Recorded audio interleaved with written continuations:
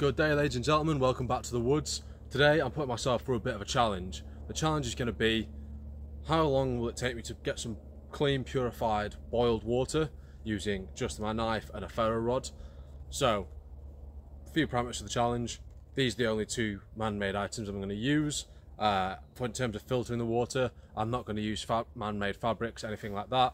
You know, normally if in an ultra-survival situation, I just use shamog, bandana, t-shirt, something like that. I'm going to build a proper bushcraft water filter just in case we're in situations where we don't have access to these kind of textiles. And secondly, it has to be boiled and I have to be able to drink it.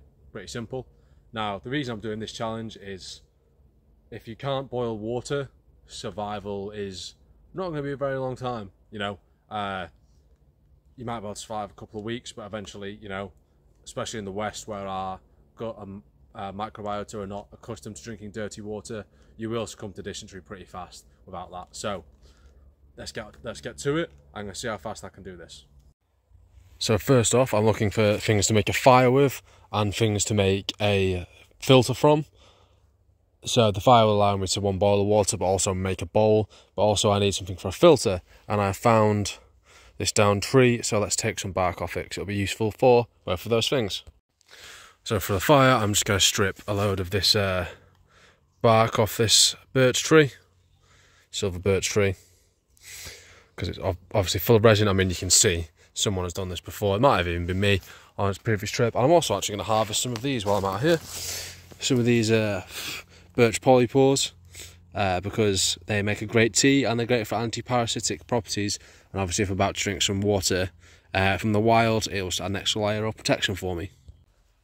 So in order to make the actual filter, we need like a cone of bark. So I'm just going to cut a rectangle out from this fallen tree here, and then we'll shape it into the shape that we need.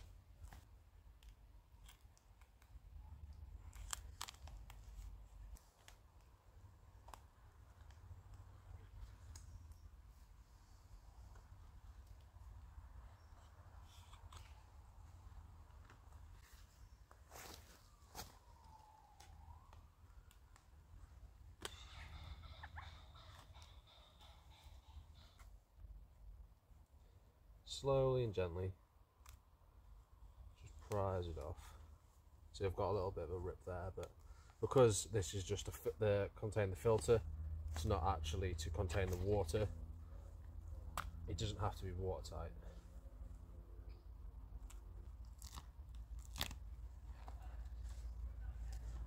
There we go.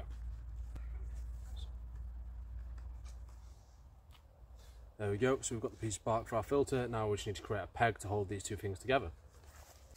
Making a primitive peg is super easy. You just need a bit of a living stick. What we're going to do is we're going to split it, doesn't have to be super far down, 1 inch or 2, and then bind it with something to stop it splitting even further, and it'll start like a peg, nice and simple.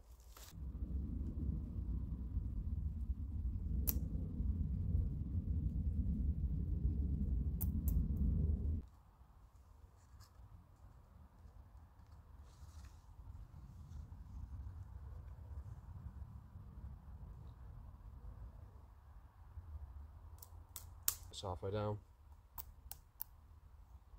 There we go. And now let's peg this at the bottom.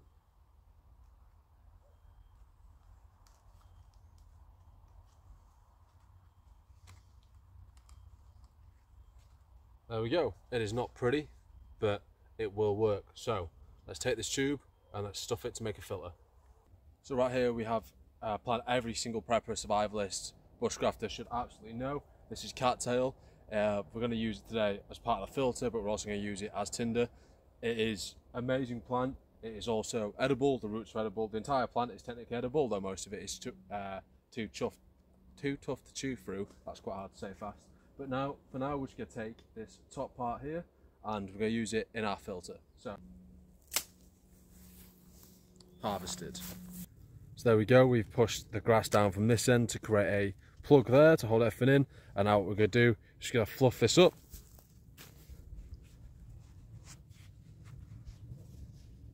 like so, and it kind of just explodes when you release some of that tension. All these are seeds, it's giant fluff, and we're just going to stuff this down in there. Get as much in as we can, and what we don't use here we will just use as tinder. So there we go, filter made. This will filter out pretty much all particulates. What we might do, put some charcoal in there. If we weren't using a burn bowl, we'd put charcoal in there to bind to chemical agents as well, but because we're going to use a burn bowl, we don't actually need that step. So we have our filter done with it ready to go. This is ready to filter it. Now I'm going to get a boil on the go as fast as possible. I'm going to make a burn bowl so that I can boil out of that. And so filter the water through this into the bowl and then stone boil it in there. So it's been half an hour already.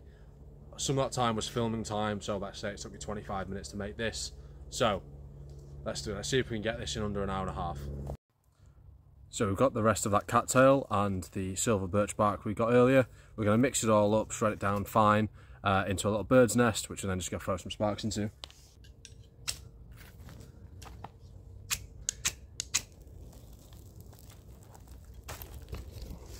Went up pretty quickly, so let's do this.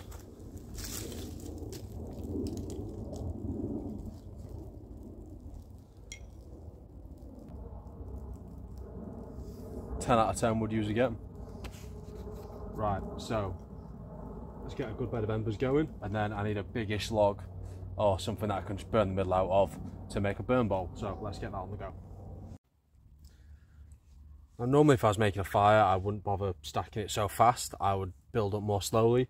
But in this case, because I'm trying to do this as quick as possible on time limit challenge, I'm stacking wood on it as much as I can, then bellowsing it, putting extra oxygen in there to complete the fire triangle and burn as fast as possible so I can get some charcoal as fast as possible. Right, so we're not actually going for aesthetics here, we're just going for functional. So, found this fallen log, broke a few branches off it, so I'm going to peel the bark off and literally just scrape and burn a section down here. Doesn't have to be big, just big enough to actually hold some water. So let's get to that.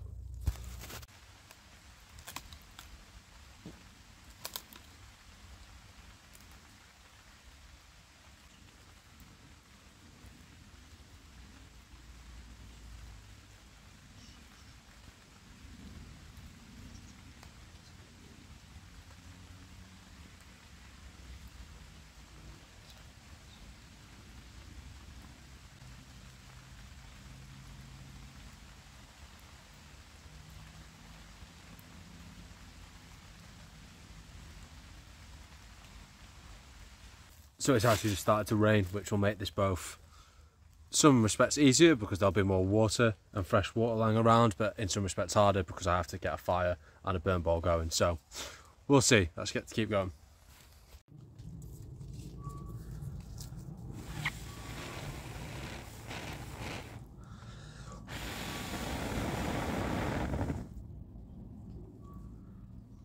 See, we're getting there slowly. Probably going to be the most time intensive part of the whole process. I'm not trying to get this super deep, half an inch deep, a couple of inches across, just enough to boil some water, and we can boil just loads just like that. Okay, so there we go for now. It's not super deep, good enough little bowl. I'm going to put these rocks in the fire behind me now, just in the end. Let them get super hot. So now I'm just going to go fill this up with water using the filter, and I'll show you that in a minute. But I mean, I could have stayed here and spent next couple of hours making this amazing vessel, but I can already feel myself, my lips are getting a bit dry, mouth is getting dry, little bit of a mild headache already, because one, it's hot and humid and sticky out here. I've been by a fire blowing into it, so I don't want to be behind, you know. I've got good enough, you know. I'm going to be able to boil water in this. I'm going to be able to have something to drink, quench my thirst and keep myself going. In the rule of threes, it is 3 days without water, but that's 3 days till you die without water. You are going to be compromised from dehydration way before then. And I don't want to be playing catch up. So now I can feel it starting to set in. I'm going to get ahead of the game. So I've got a vessel, I'm going to be able to boil some water in it. I'm going to go get some water, stone boil it as fast as we can. Let's go.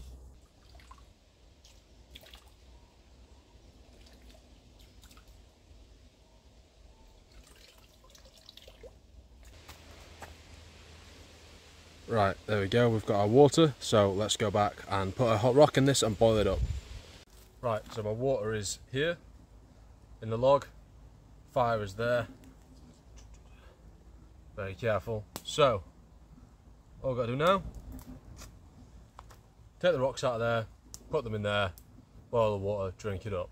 It's been 2 hours, 22 minutes since I actually started filming, well, since I started this challenge, so say 2.5 hours to achieve it, accomplish it. So let's get this done and then I will talk some more.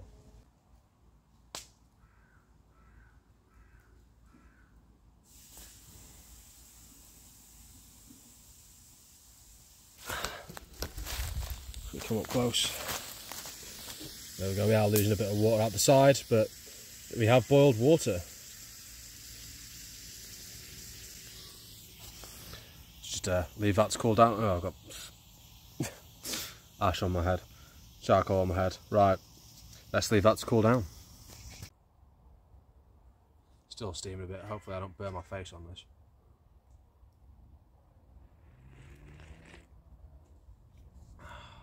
Charcoal-y wood water.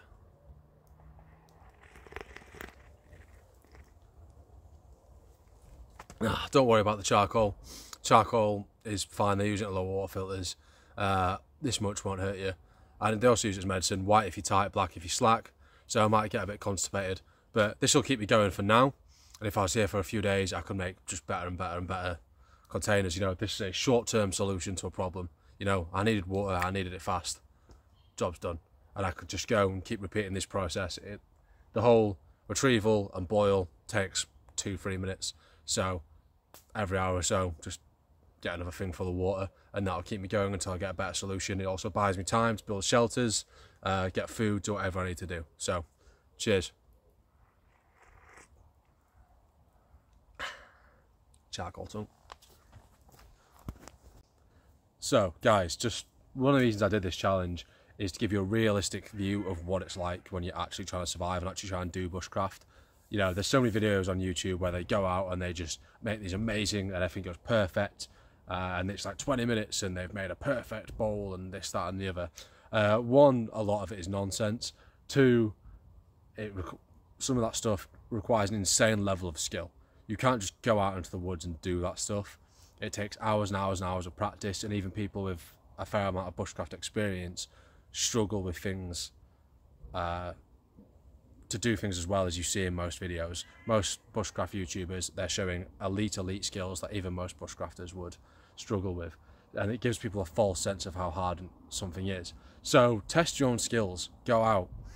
You know, normally I would have a stainless steel water bottle on me or a water filter or something. It wouldn't make it, like, I would never have to do this, but test your skills. This is a survival skill, so it's important that I test this, and hopefully I've given you guys a realistic view of how long it actually takes and how difficult it is.